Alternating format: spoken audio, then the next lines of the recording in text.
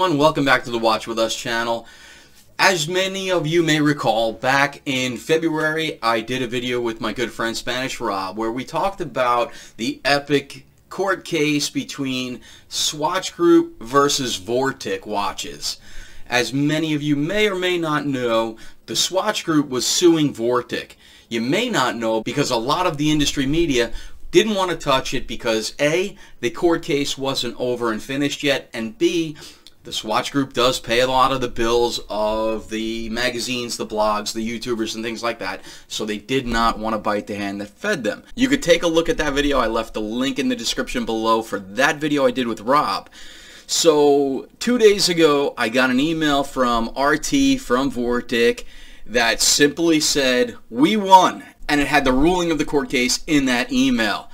I was literally cheering out loud for my good friend RT. The court case, in a short version, is that Vortic takes 120-year-old pocket watch movements made by some of the legendary pocket watch brands made in America back in the turn of the century. They take those movement styles and hands, they put them in their own cases along with USA-made straps and buckles, and they've got a brand. The long story short, and I'll let RT tell you, but Swatch was suing Vortic for using the Hamilton brand name. That said, I reached out to RT and said, we've got to get on a Zoom call, we've got to shoot a video together and tell the world that Vortic beat Swatch, or David beat Goliath. So sit tight, relax, enjoy this video. I sat this morning with RT to talk about the court case. Enjoy. Go. So RT, welcome back to the Watch With Us channel on like an amazing, I guess couple days now. Yeah. Thanks for coming on, buddy. Dude, thanks so much for having me. And like I said, I can't thank you enough for just your consistent support through this whole time. You've been just amazing. So appreciate it. Yeah, hey, look, man, I appreciate you. I mean, let me dive into a little bit of a backstory for everybody who's watching. RT Custer is a very dear friend of mine. I have said this many times. He's one of the nicest, most genuine human beings I've ever met, and I truly mean that. And so RT is the founder and owner or partner in the Vortic Watch Company, founded by he and a friend in, I believe, 2014. Is that correct? Correct. Okay, so they basically source and refurb antique pocket watch movements, American-made pocket watch movements from the late 1800s into the early 1900s.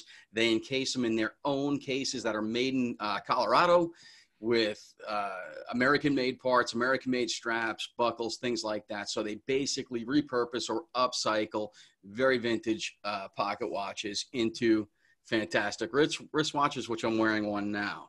Mm-hmm. So that's the very short backstory.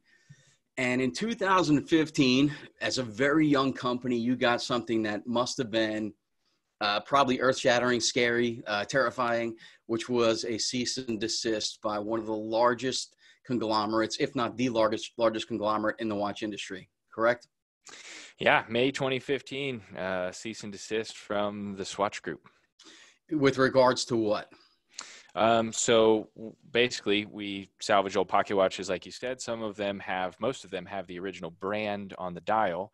One of the great American watch companies from 100 years ago was called the Hamilton Watch Company. And that brand is now owned by the Swatch Group. So Hamilton International sued Vortic Watch Company for trademark infringement and counterfeiting. Right. So Hamilton was originally based here in the United States many years ago. Correct. Yep. And you actually grew up in the shadows of the original factory. Is that right? Yeah, literally. My dad lives in Hamilton Park. You can walk from his house to the factory. Right. So now, back in the 80s or so, it was acquired by a holding company that had turned into the Swatch Group and is naturally now the Hamilton Watch Company, which probably I'd say that most of our viewers know very well about. Mm-hmm. So the cease and desist was basically a lawsuit saying, stop selling Hamilton watches, right? Yeah. I mean, with what we do, the Hamilton brand, in what we call the Lancaster. So we name the watches, the Vortic watches, based on where the antique movement was made. So we called that model the Lancaster. It says Hamilton right on the dial. Obviously, it doesn't look like a modern Hamilton. Right. It's 100 years old, et cetera, et cetera. But because it says Hamilton on the dial, and we used, in their words, in their eyes, we used their name in advertising and to make money. They didn't want me to do that anymore.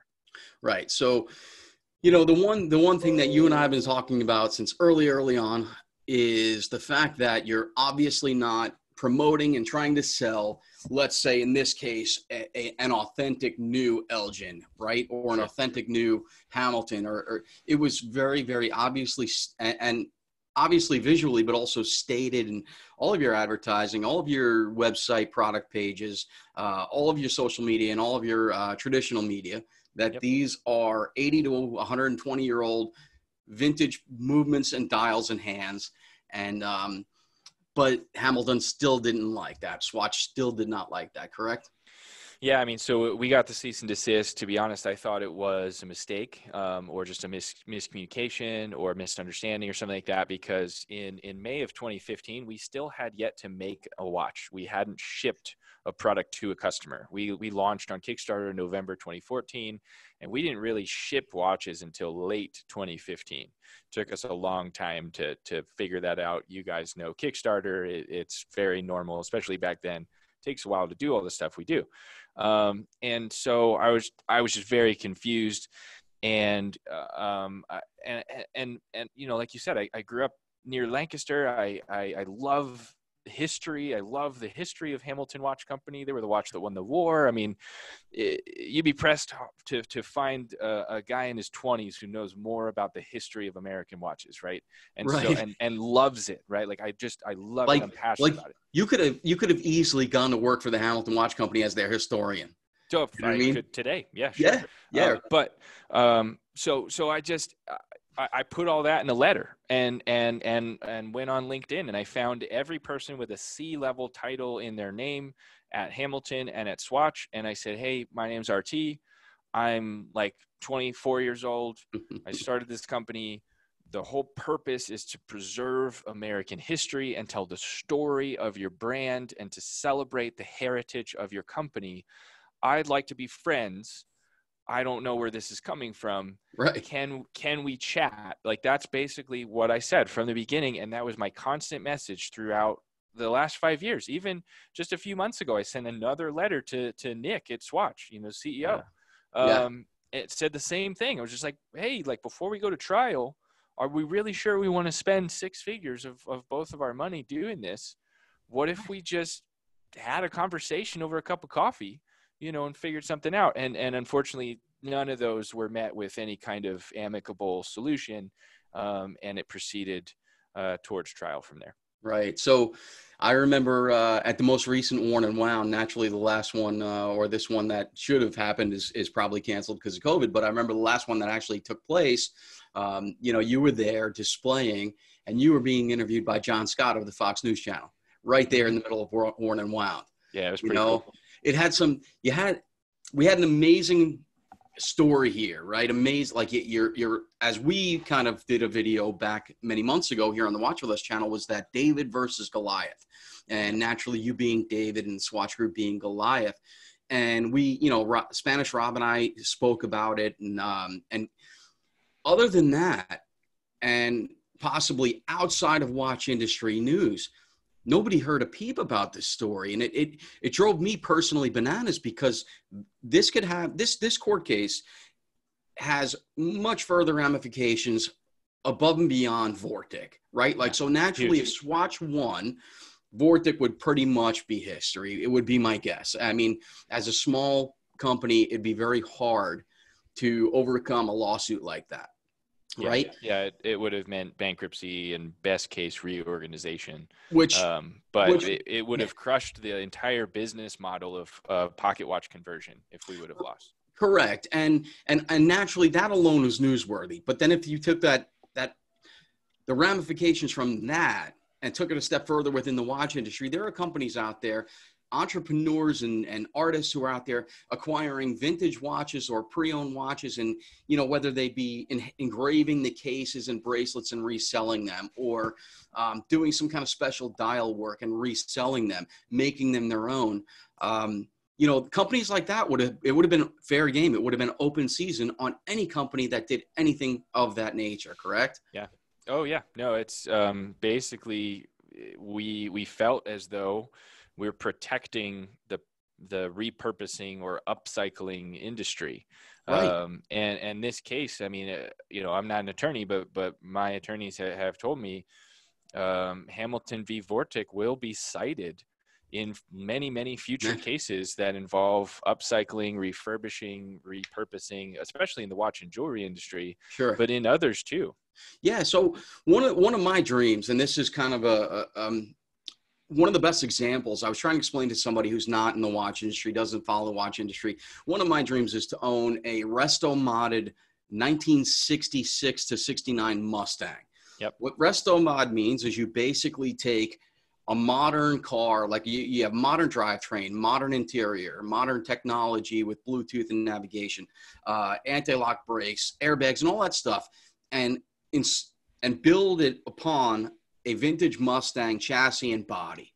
So from the exterior, it looks like a 1967 Mustang or whatever the case may be. But once you get inside of it, once you drive it, it's a brand new car. And that's a Tesla on the inside or something. Correct. Yeah. Like just bananas, maybe even electric. But sure. But the bottom line is, like, that's a personal dream of mine.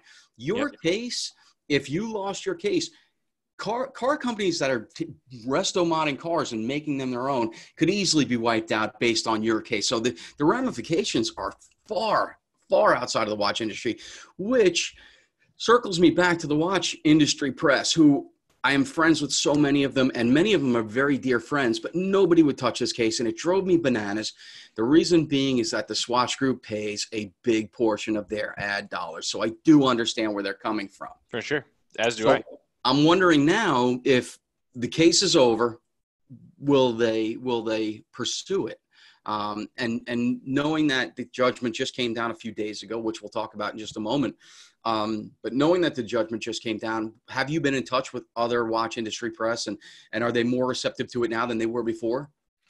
Short answer is yes. We just sent the news releases out first thing this morning. So there's still a lot of work to be done with that. Okay. The major reason that most of the watch press couldn't cover it, besides what you just said, which is fair, and I think we both get it, right? I mean, I think Spanish Rob in the last video said, "Don't bite the hand that feeds you," and that's 100%. That's certainly a great point. And so no hard feelings in that way in any means. But a lot of the people that I talked to, they said, "Hey, while the court case is going on and there's no finality, it's not over, there's no judgment, it's hard to write about a court case without it being perceived that you're taking one side or the other." Okay, that makes a lot of sense. Yeah, so now if anyone, Hodinkee, Watch Time, anybody shares this news, that's all they're doing. They're just sharing the news. They don't have to use our press release. Sure. They can call Swatch in Hamilton and say, "Hey, what's up with this?" They can literally go on the U.S. federal justice system's website and do all their own exactly research. What the judge said and just quote the judge. And that's not taking a side in any way. It's just reporting the news. And so I think, to answer your question, I hope that now it can just be news and not opinion. I hope so as well. So, I've kind of reached out to a handful, which I'm sure that you guys and your team have already done as well. But I'm hoping we see this everywhere, because it is a huge case. It's far bigger than most people just see on the surface of reading the court documents. But secondly, look, you've built a business that nobody else is doing. You've taken that American ingenuity, that creativity, and you're creating products that, you're not going to find anywhere else. And I've always contested, and I contested in the video I did with Rob, is that, my argument is that you're going by Vortic doing what you're doing, you guys are going to bring so much more brand awareness to companies like Hamilton, as well as the other historic companies. Sure, a lot of people might know of these companies or might have heard or be fans of these companies, but a lot of people, I would argue, don't know what a deep, rich history these companies have. And I think personally, as I said, many times publicly, is that I think you guys will be doing justice to and a service to brands like Hamilton. So it's all good stuff. That's the goal. I mean, like I said, the why, the purpose of Vortic Watch Company is to preserve American history one watch at a time, and that's what we do. I mean, it's that simple. And yeah, we're celebrating the heritage of those companies. And every time I talk to somebody like you, I end up telling a story about one of those antique companies that people don't know. And one good example is the Ball Watch Company. I mean, they make modern watches. Great watches, right? Fantastic watches. And I think of all of the companies that have been like purchased and remade and kind of like restored, the modern Ball Watch Company, I think they do the best job at really like honoring the heritage. I mean, all their watches are named like, engineer and rail mat, all that kind of stuff. It's beautiful. And the original Ball Watch Company from Cleveland, Ohio, did not make very many pocket watches. I mean, hundreds of thousands instead of millions like the other brands. And so we therefore can't and won't be able to make very many Vortic, what we call the Cleveland, or it has an antique ball movement in it. And I've had customers reach out and say, hey, can you make a Ball pocket watch conversion for me? And I say, here's the prices, here's all the stuff here. We don't have very many, so they're kind of expensive. And if they can't do it or they're not going to do it, I say, hey, if you like their branding and their history and everything, maybe you should buy a modern one, because honestly, like I want to, when I have some money to buy my own, like I'm going to buy a modern Ball watch. They're fantastic. They're well made. And I've had customers do that with Ball, with Hamilton. That's the other thing it's a thing. It's always been my feeling that it would be great for you to actually co-work with Ball or Hamilton on creating a product that honors the history in conjunction with these brands, not as opposed to against these brands. And so let's get into the judgment. So as I mentioned to you before we got on camera, I got an email from you. I think it was Saturday. Really late Saturday night after a couple whiskeys. So there was. Well, I have to be honest with you. I was probably a beer or two in myself, but it was probably the first time in a very, very long time that I read an email and made a loud verbal noise in reaction to it. Right? Like I swear I was like, woo, in my house, my wife was like, what's wrong with you? And I'm like, hold on, I have to read this. So I had to read it more to fully absorb it. And when I tell you it could have been me winning a case. I was so excited for you. So kind of give us a rundown of what the judgment was and what this means for Vortic going forward. Yeah, so Hamilton Watch Company sued us and accused us of counterfeiting and trademark infringement. All the things we talked about. Basically, they didn't want us to take antique Hamilton pocket watches and turn them into wrist watches. We got a cease and desist at first, and so we did. We stopped making what we call the Lancaster, just out of respect for the court system, not because we had to, but because we just wanted to give everything due process. Right. And hopefully it would have settled itself and you could have continued on. Sure. And again, I wanted to do it in good faith. I was sending emails and letters to all of them. I wanted them to trust me and say like, hey, I'm willing to do this if you're, and that started a good conversation at some point. But anyway, one thing to interject here really quickly is that you and I have been talking about this for a few years now. And one thing that you kept mentioning to me was, I'd love to sit with them and let them know what I'm doing. And let's come to a fair agreement between the two of us. And I know that you had tried many times. I know that when we went to Basel, we were there together and you had tried to have a sit down with Nick Hayek or anybody else within the Swatch Group to have this conversation. Anyone that would let me talk to them. Yeah. And nobody was receptive to it. And they just kept pushing you to the courts, pushing you towards trial and things like that. So it wasn't for a lack of you trying to settle in good faith and things like that. So, Yeah.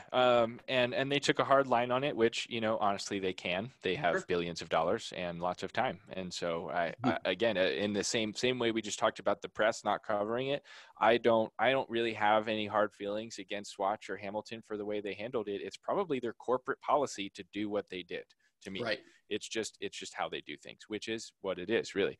But long story short, the judge sided with the defendant, Vortic, on all claims and literally said, case closed. She closed the case, which is in itself pretty rare. Because usually there's, when you side with one side on all counts, there's other conversations that need to happen, all this stuff. Does this mean that they can't appeal it? They can appeal it. Yeah. Okay. So they have 30 days to file an appeal. I've been advised that it would be unwise of them to appeal, given the absolute finality and complete one-sidedness of the judge towards Vortic. Right. Basically, for lack of better words, just throwing the whole thing out. And that's why it was so exciting to me. And obviously that's what I shared in the email to you. And what we've been trying to share in the press release is that it is extremely rare that a judge, especially a federal judge in a big case with this much precedent, doesn't at least give one side a little bit of something. Right. She just went full on, smashed biggest fan of Vortic, waving the flag on our side, hardcore. We won, and I think that was the subject of my email. It's just we've won. Yeah, it was. So. And literally when I saw who the sender was and the subject matter, I think that's when that spontaneous burst came out of my face, Yeah. Oh yeah. Yeah. I think the first time that I started getting emotional about it is when Tara, our publicist, and I were basically writing the headline or the main subject line of the press release. And it's, basically Vortic Watch Company wins landmark lawsuit against Swatch Group brand Hamilton. Huge. Case closed. Defendants win on all counts. Like just like period. Big gas period at the end, right? Yeah, absolutely. Complete blowout, shutout, end of the third period, clock's done. There's no way. Yeah. Yeah. So anyway, they can appeal, and they might, it's theirs to lose at this point as far as if they want to do that. Right. So obviously the judgment gives you a level of comfort that, you're in the right here and that you can proceed and not have so many sleepless nights about the outcome of this thing. Yeah. Somebody asked me last night, what my day was going to be like today and if I was going to celebrate and if it was going to be whatever. And I was like, you know what? This Monday is going to be a normal day. I'm going to sit down, I'm going to answer my emails. I'm going to, have some interviews with some people and have conversations about this, obviously. But like my week this week, especially, is a normal week, except for me, it's a new normal because in the good sense. In a very good sense, because what a lawsuit like this is to the entrepreneur who, by the way, I was personally named on the lawsuit. They did not sue Vortic. They sued Vortic Watch Company and Robert Thomas Custer specifically. Yeah. That's scary, man. What that is to me as the entrepreneur is just an unending burden or weight of anxiety of any day, any time I could lose everything that I've worked for my entire adult life. Yeah. And that's some real shit, John. Like that's like, I'm with you, man. And without having that weight on me, anything is possible. I'm just happy. Bro, let me answer your question. Let me tell you, it's the way I see it. And the first thing I thought of as you were kind of just started that last segment there is today is the first day of the future of Vortic. Yeah. It's got to be so liberating. And as a very similar guy to you, right? Like I'm an entrepreneur. I really don't live by others' rules with regards to business. I do what is in my heart. And that's the way I view you to be. I can only imagine the amount of excitement, the amount of drive, the amount of creativity and energy that you have now. So it's going to be, it's going to be great for you to harness all that and just put it into your brand and your product and your message and your outreach. So, I'm super stoked to just kind of be along as a buddy and a close observer on this ride. Yeah. Well, and you know what, John, it's what it really means to me is it's validation. Yeah. Because I knew we were right. I knew we didn't do anything wrong. I knew I didn't do anything illegal. Yeah. I knew I was building a good company and filling it with great people. But to have a federal judge tell me that, quoting me. She quoted me from my testimony at trial multiple times in that ruling. I saw it. And in a very, very good way. You know, she all but called me a good person, like you did. Which you are, brother. It's ultimate validation. Yeah. And it's freedom. It's freedom to, like you said, go and begin the rest of my life and the rest of my company, and celebrate with my team, which they all, they all deserve it, man. They deserve it, and they deserve the removal of the weight of this anxiety too. Because I've internalized a lot of it, and I've protected my team and my business partner Tyler. Like he and I sat down when this all started and said, "Hey, Tyler, you focused on the home front. You know, keep making watches, make sure everybody's happy, just positive, go. Just keep the business going." And anything, any email, any press, anything we get about the lawsuit, I'll take it. And I think that was a very wise, mature decision that he and I made. I think it's a very good, it's a great strategy because, you know, I don't have that partner. So it would be hard for me to do my daily routine and to keep customers happy and keep my product going if I had that weight as well. So there's a super strategy on your part. Obviously, it worked very well.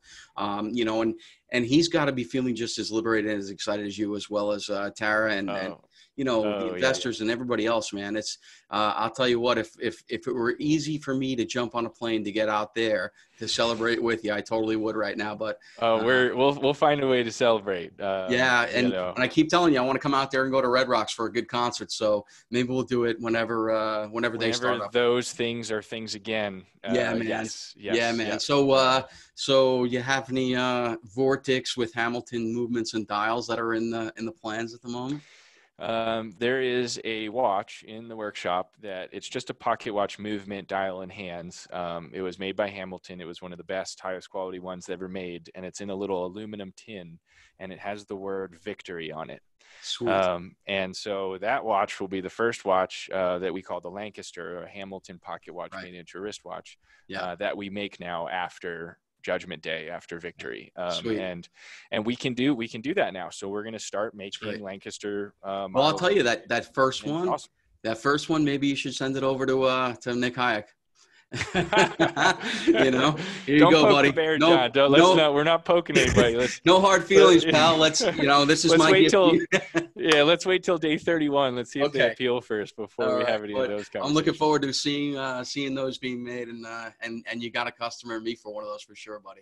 For sure, yeah. And cool. And I'm excited about all that stuff, and I'm excited about, you know, like you said, just moving forward and doing. We have so many big things planned besides, you know, just making pocket watches and wristwatches. And this lawsuit was, you know, first of all, if you have a federal lawsuit pending against your company, you can't get investors. You can't get bankers to invest in your you can't like, get a financially. Loan. You can't get a loan for a building. You can't get a loan for machinery. And I was able to just because I was so transparent about it, you know, like we got a huge SBA loan late last year. Yep. And the first thing I said was, hey, here's my loan application. Here's everything. We're profitable. We're making money. We are absolutely worthy of this loan. By the way, we're getting sued by the World's Largest Watch Company. It's okay. Here's the plan. It's going to be fine. Yeah. And thank God that, and I had to go to, the problem is to get that loan, I had to go to 20 different banks and convince at least one of them to take a flyer on me. And, I want to know who that banker is for future reference.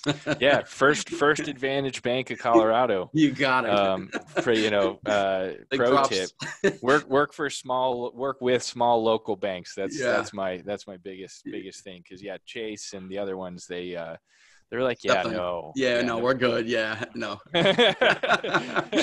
Cool. But we laugh about it, but it's true. I mean, that's part of the anxiety. You know, you need money to grow a business, and if you can't get funding, you know, it makes everything harder. And so I've had to hustle for all that stuff. Yeah, man. And it's created a lot of issues that we've had to solve. Yeah, for sure. And look, I couldn't applaud you more for doing it, man. I mean, the amount above and beyond the lawsuit and all the stress and everything you've had to deal with on that front, The brand has just been pumping out some fantastic watches, some great projects. You recently gave a big fat check to the Veteran Watchmakers Initiative. I mean, you guys have been like, they're getting another one in a couple months. We're going, the second edition of the military edition comes out Veterans Day, November 11th. Ridiculous. So I mean, like, it's not even like you guys were surviving through this. You were like thriving through this, and good on you, man. Congratulations. And it literally is a testament to you, to Tyler, to the team, about your passion, your drive, your vision, and all that stuff. And again, I'm super stoked to be just even friends with you guys. And look, I want everybody watching this, every single person watching this, go follow Vortic, check out their watches, follow their projects, even above and beyond just the watches they're making. You guys are doing some amazing things. And I, for one, I'm super stoked about what's going to happen over the next few months after this huge, enormous anchor is kind of like cut free from you guys. I'm super stoked too. And yeah, like I said, it's just, there's so much potential. There's so much we can do. And I am honored and proud that I get to run Vortic Watch Company every day from now on. Proud of you, brother. So let's do this. If you don't mind, send me a link to the actual judgment. That's anywhere. If you have one, I will put it in the description below so everybody can get to read it. And and anything else that you want to send over, we'll put links below for anybody and everybody to follow you on social, to visit your website, to email you guys if they have questions. And let's look forward to, man, the future, starting today, the future of Vortic. Yeah. Oh, thanks so much. We'll send you all that stuff. We'll put it all there. And I just can't thank you enough. And you mentioned to me right before we got back online, so you got interviewed by John Scott at the Worn and Wound show. And as we were about to hit record on this, you got a text from Tara that John's getting on a plane to come out there and interview for Fox News. Yeah, don't want to jinx it. Knocking on wood here. Sorry about that. I don't want to jinx it either. It sounds like we got the attention of some big press. And if that happens, make sure for you viewers, make sure you're following RT's social and Vortic social, because I'm sure that he will post a link to that interview as well. So great stuff, thanks, brother. Sean. Super happy for you. I'm gonna be riding this high for the next few days myself. Just you know how it is. Like, you find out some great news and you're personally excited. This didn't even happen to me, and I'm so excited for you guys, man. Yeah. Oh, thanks so much. I'm excited too, and I'm sure we'll be in touch. Absolutely. So thank you guys for watching. Congratulations to RT, to Tyler, to Tara, to the rest of the team. We're all super happy for you guys. All right. Thanks again for joining, bud. Talk to you soon. All right. Cheers.